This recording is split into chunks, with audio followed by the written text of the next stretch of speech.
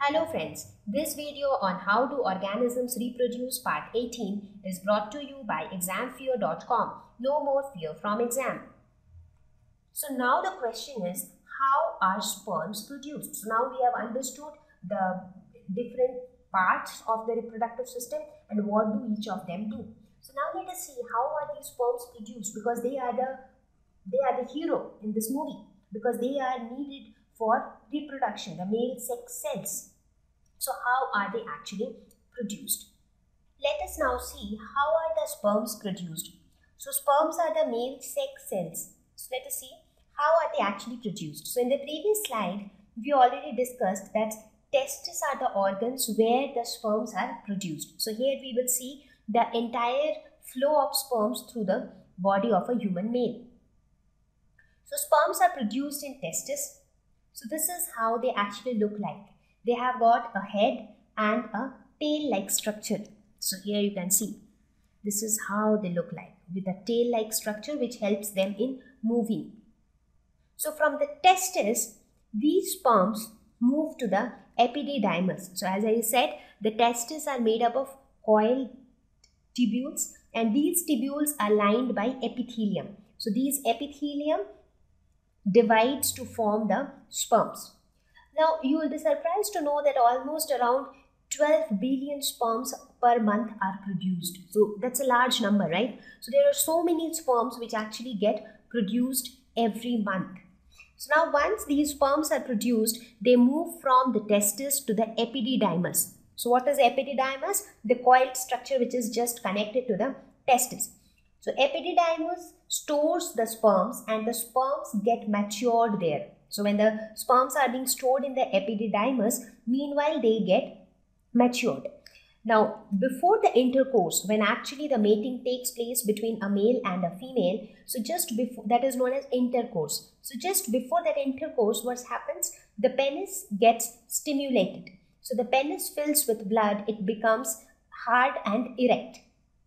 So now, and under this situation, the mature sperms from the epididymis moves to the vas deferens. So vas deferens is the tube which is going to carry the sperm. So when the penis becomes stimulated and erect, then the sperm starts moving from the epididymis to the vas deferens.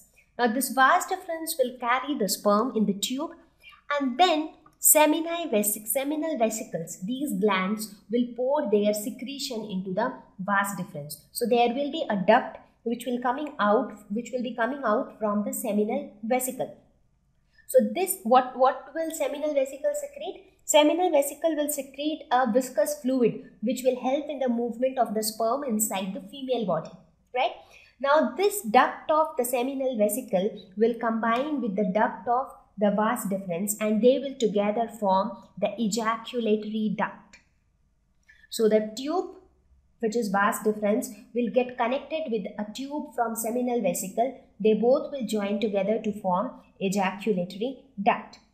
Now this ejaculatory duct will then pass through the prostate gland, wherein the prostate gland will also give its secretion, the milky fluid secretion, which will help the sperms to move.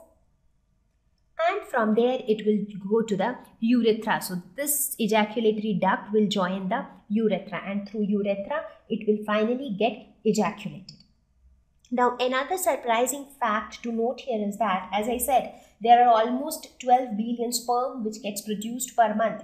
Now of so many millions of sperms which get ejaculated, only around 200 to 250 of them survive to reach the egg cell. That means by the time they move from the male body to the female body, many of the sperms die because of the change in medium.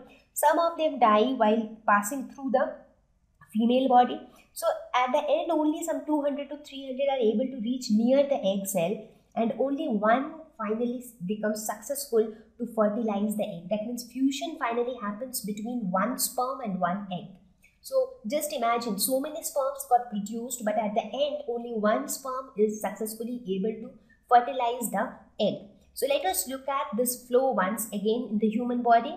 So as I discussed, the sperms are produced in the testis. So here you can see the sperms which are getting produced. So from testis they will move to the epididymis. So this is epididymis, that is the coiled tubule structure. Here the sperms will get stored and they will become mature here.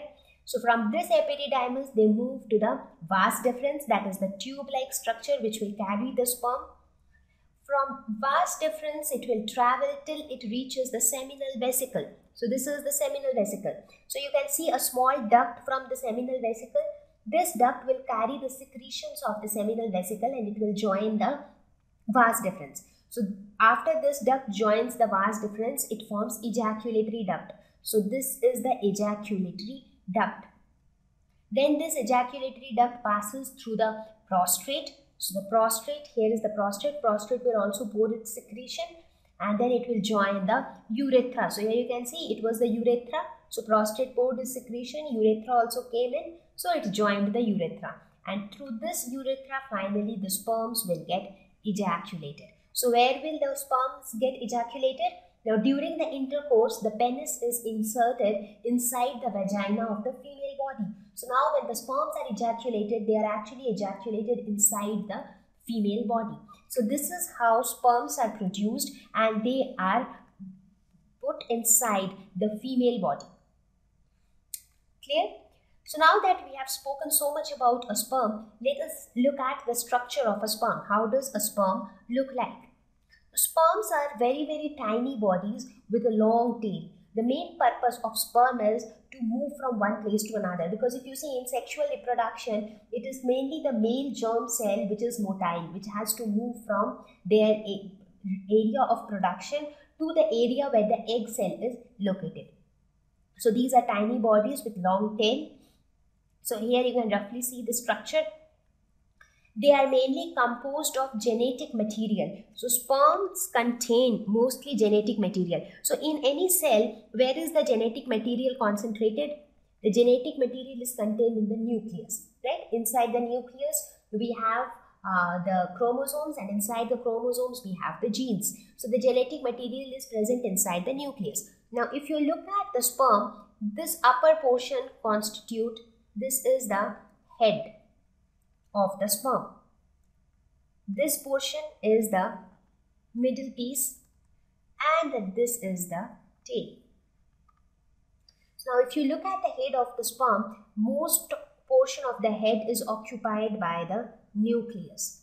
So the sperms have a real big nucleus. That is why it is said that sperms contain mostly genetic material. So the nucleus comprises of a good portion of the sperm. And this outside membrane is the cell membrane, and this is the neck of the sperm. So more or less this is how the structure of a sperm look like. Thank you.